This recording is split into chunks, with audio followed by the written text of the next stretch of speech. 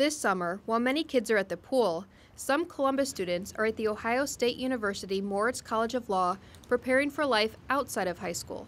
They are participating in the Law and Leadership Institute summer program where they are being introduced to law and the justice system. The role is to really prepare them for entry into college. The students get introduced to a way of thinking that may not be something that they're introduced in high school, and that really is kind of the critical analysis, problem-solving approach that is used in law school to train students. The Law and Leadership Institute is a 4-year statewide initiative that collaborates with the legal community to help students from underserved areas learn skills that may help them become leaders in their communities, working on professional, analytical thinking, problem-solving, and writing skills. The Institute began in 2008 as a summer program at law schools in 2 cities serving 40 students. It has grown into a year-round program at 8 of Ohio's 9 law schools.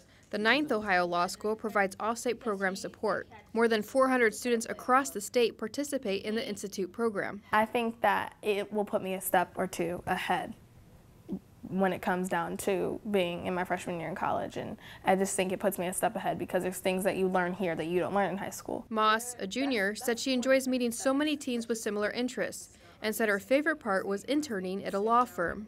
Eris Harper, who's not sure whether he wants to go into law or theater when he graduates from high school, said his favorite activity was participating in a mock trial. With the program, we actually get to learn what a trial is like.